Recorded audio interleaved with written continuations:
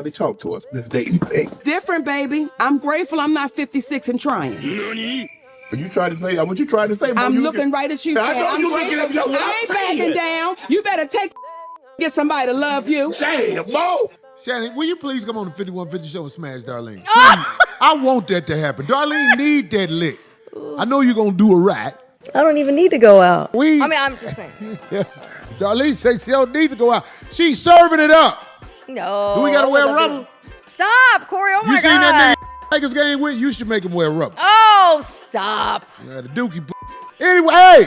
He need him an old fat gal who can bake good cakes, make some smothered turkey wings, who gonna rub his feet at the nighttime, okay? You don't need no 26-year-old girl. You don't need no 36-year-old girl. You can get you an old out there that can love you old. You're trying to hang out with these young and you can't do it, Shannon. You just can't do it. Hall of Famer, but you got your rhythm going now. I want you to go for the 4th round. You looking at her like, listen, you want some money to go to Starbucks? Yeah, because I can't go no further. But if you get your older girl, when you get to that 4th round, she's gonna say, hold on. Let me go get you some eggs and cheese and some toast with apple butter, because that's gonna get your energy back up. I'm talking right to you.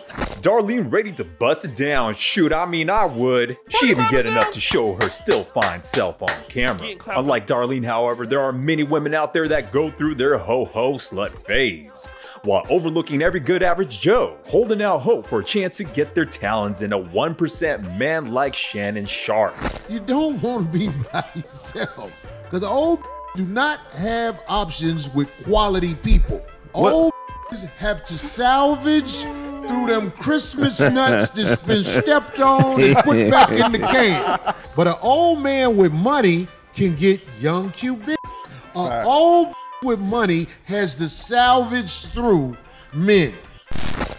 Greetings, your blind savages, and welcome to another Tip Talk. On the last 5150 show with Corey Holcomb and Darlene OG Ortiz, Corey Holcomb kind of exposed Darlene for really having a thing for Shannon Sharpe. You see, she was looking at Mr. Sharpe, and Corey pulled it back, and he was just like, man, come on here and smash on homegirl. I mean, basically, and she did not deny she wants him to clap those cheeks. Now, this goes to a greater point, because when you have the status and the fame, and you keep yourself in shape, and you look like Mr. Sharpe does, when you have the 3 Super Bowl wins, you're an MVP. I mean, let's keep it a buck. That Cat Williams truck probably backed up in the U-Haul. You have the options to go after women you want. And so Monique, it's a little delusional to tell this man to get him a old girl, LaRonda from Mississippi, who could make that red velvet cake the way he liked, because he could go on and get anybody he wants to sit in that room and look pretty and have his chef make red velvet cake. Women actually become more attractive as they age. If you're a woman in your mid-30s to 40s or 50s, I bet you're actually more desirable as a relationship partner than you ever were in your 20s. What are you comparing that to? Are you making a direct point-to-point linear parallel comparison between a 25-year-old and a 55-year-old? You see, the truth is, the rules are different once you reach a certain level and a certain level of status. We see it all the time. We see it when Michael Jordan married that younger Brazilian lady on his second marriage. We see it when George Clooney married that pretty model. We see Leonardo DiCaprio always date younger women. And it happens both ways, because Larissa Pippen somehow worked that hustle box to snag her Michael Jordan's son for a while. The truth is the truth. If you have it, you can get it. As women age, you grow in your self-confidence, you grow in your self-awareness, you become more dynamic and become more of an asset to any man you're in a relationship with. You have your own money and you are not looking for a man to come in and save you. You genuinely want to be with him so that you can build a partnership. That means that you are the prize. If you're over 50 years old, you are done as a sex symbol. Hate it all you want to. It's the damn truth. You can't be 40 years old and a dime. And the older and more experience you get with life, the deeper your ability to add to a man's life grows as well. So I want you to stop listening to anyone or anything that's telling you that you're about to age out. I want you to let go of the idea that there's some window of opportunity that's closing for you as you get older. You can be 40 years old and reasonably attractive.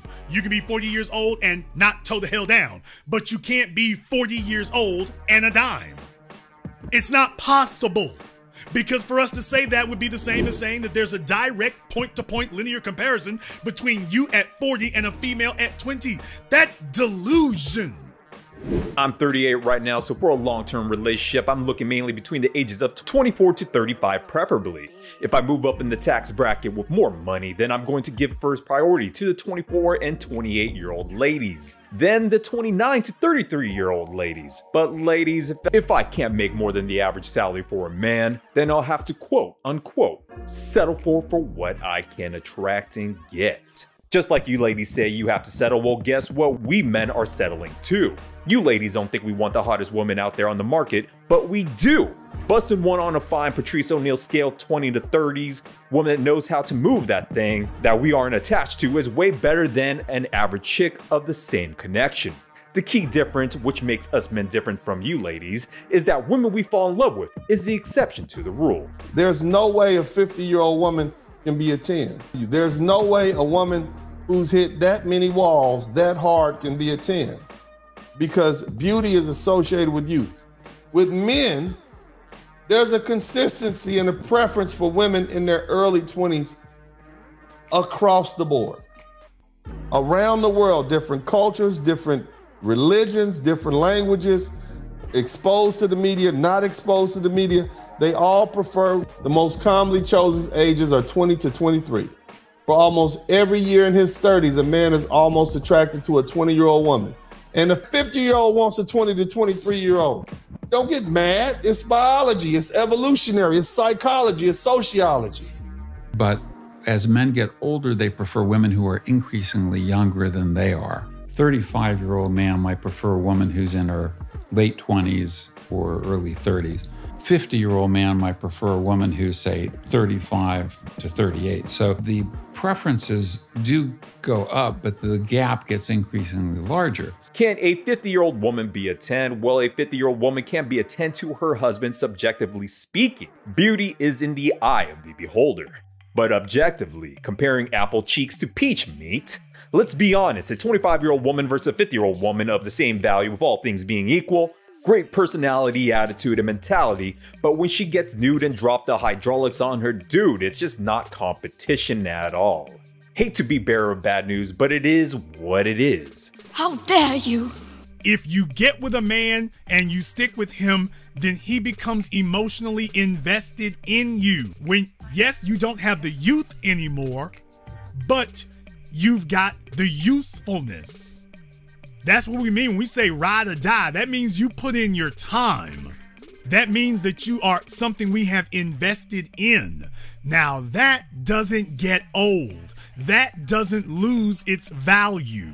I mean, let's look at the prime versions of Angela Bassett, Salma Hayek, Sofia Vergara, and Monica Bellucci compared to the present-day 2024 versions of themselves. Look, don't get me wrong, I'd still smash all of them, but compared to their peak selves, it's no contest. Monica Bellucci, a certified 10 in my eyes, a damn near perfect 30 on the Patrice O'Neal scale, still can't beat the ravages of Father Time. All these ladies are cream of the crop, best in show, and can still get it. But we have to be honest with ourselves in the objective reality that compared to the younger selves, these ladies now have downgraded in their looks department. No shade, but that's just the truth. The older I get, the more I realize why older men date women that are significantly younger than them, and only because the women their age would never, ever even glance at them twice. Because now there are men my age that try to approach me and I have to actively withhold the urge to spit on them. What? But younger me would have just died over them. And it was for stupid reasons, like, oh my God, he's so cool and mature, he has his own apartment. Because one thing is true, you'll watch women twist and tie themselves in all types of knots to justify their younger self getting with an older dude. because they're not gonna call him an old man. They ain't gonna call him grandpa. They're gonna call him distinguished. They're gonna call him charming. They're gonna call that man sophisticated, debonair, suave, elegant, refined. They're gonna say he's handsome, he's mature, he's virile. He should. He's 30. I just thought that was such a sign of maturity and being like a real grown up. But those men were creme de la piss, okay? Like cream of the turds. It's very unimpressive, but I thought that them having like, you know, good jobs was a sign of them being real adults, and they were just little immature baby boys. So yeah, those men are almost always losers. Translation: I was young and hot and I could get any man that I want. I rode the rooster rocket until the boosters fell off, overlooking and ignoring suitable good men. But now I'm aged out, approaching the wall because of my attitude and personality with depreciating assets and tainted by trauma, baggage, and mileage. Now I'm throwing a temper tantrum, going on a tirade, shaming, insulting, guilting men because I'm afraid of getting left behind as younger me's passing me up and snagging and shagging all the men I used to do the dirty deed spread eagle for, and the good men out there that I've ignored. Yep, we got it. Let's do some rough math. When a woman's 18 years at least up to the 45-year-old mark, that's 27 years, 365 days times 27 years of Johnsons of various shapes, colors, and sizes, which comes out to be a total whopping number of 9,855 worth of pipe laid into their plumbing system. Guys with an average income, average looks, and status would be lucky to bed 100 ladies in that same 27-year time span without the aid of working ladies. These weak-ass, insecure men, they acting all their weaknesses and all their insecurities on strong, independent women. That's why you're single. You know, you talk too much. I'm single because I don't want to deal with like that. I do think I'm all that. You know why? This house, I own it. It's in my name. It's paid for completely. Land, mine. My car, mine. My kids, gifted because of me. I own my own company. I wrote a book. I'm working on my second. The construction on my house, I've been doing that. I'm not bashing any old man. I'm just not an old man. I'm 43. I'm not a man in his late 60s, early 70s. I'm not. That's why y'all be trying to get us when we're young, so we don't grow up and we don't have self-esteem and self-worth. You got all that worth and you got all that value. They coming for it to take it from you. They coming to take it from you, sis. These men and your insecurities and your fucking weakness. Nobody give a shit about that. We've not been trained. We've not been conditioned to understand you. We've been trained to fight against you. Right. We've been trained to go against you. We've watched our mamas, our grandmamas, our aunties speak ill of a black man. So now when a black man comes and he good, you waiting for the bad because grandmama told you black men wasn't shit. Mama told you black men wasn't shit. Your auntie said black men ain't shit. So all you have in your mind is black men ain't shit. So when you get that beautiful black man, he's now got to say to you, erase everything they taught you. Right. Because I'm here. Or then you treat him like that, and then he goes, and then you talk about... Now you're mad because he done went to the white girl, Shannon. Grover prior to this had educated me about the struggle that American black men and black women are having in their relationships, because I was confused as an outsider why black men and black women were fighting so much. Now I understand and I can empathize with the situation because my bros, my polite savages, the other race of Western modern women out there are not far behind. Men suck at dating apps. Everyone on Tinder is like the ugliest species I've ever seen. Dude, are you on Tinder here? Yeah. It's disgusting. I think a man should fear more than a woman who's comfortable being alone. You are now competing with me. I am good being alone. I am fine. So you have to be better than me. You have to make it so that I want to be with you instead of being with me. How are you going to do that? It seems like men are used to dating the dainty and the delicate. And I used to be delicate. Hell, I smelled like roses and sunshine shone out my ass. I was a damn delight, okay? But now I'm a little less delicate and I'm a little more loud and my standards are higher, okay? The bar is no longer flush to the floor.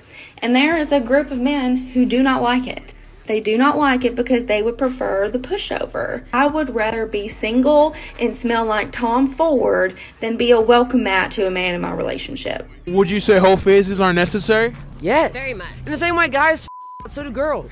Why is there a difference? Whole phases are very much necessary to understand what you like and what you don't like. Yeah, you don't discover what you like until freaking Chad or Brad or freaking Justin does it, and you're like, ah, or maybe Tracy, I don't know. But you're like, that's it, and then you're like, oh, cool. I like that, I didn't know I'd like it.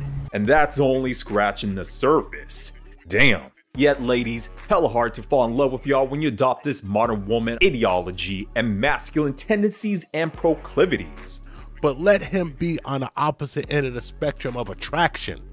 Let him not have leverage when he walks up and talks to him. Let him not have that paper like the first guy had. Let him not have the status the first guy had. Oh, he's going to be called plain. They're going to call him unkept, grizzled, weathered, rough. They're going to call him haggard. They're going to call that man bland or basic, unpolished and worn out. You see, one thing is true. When you see an older woman hating on men her age who are dating maybe women 10, 15, 20 years younger, it's not really about that she thinks it's wrong or she thinks it's manipulative. It's really about she's upset because she can't be in that situation herself. You dig? It is what it is. Nothing in the world irritates me more than a guy who I used to deal with like back in the day, and he tries to like reinvent himself in my present, but he's trying to come through on like the free sneak tip. Hey boy, this coochie is aged, okay? This has been upgraded. This is no longer like the Applebee's 2 for $20 with a fifth of Hennessy on the side type of coochie. Only thing really making baby girl wet is, you know, rent payments and stuff. So this right here, honey, is shooting out glitter and gold, okay? There comes a point in time when the young lionesses force out the old. You think if you're gonna sit there just for 20 or 30 years and then a man's just gonna be sitting around.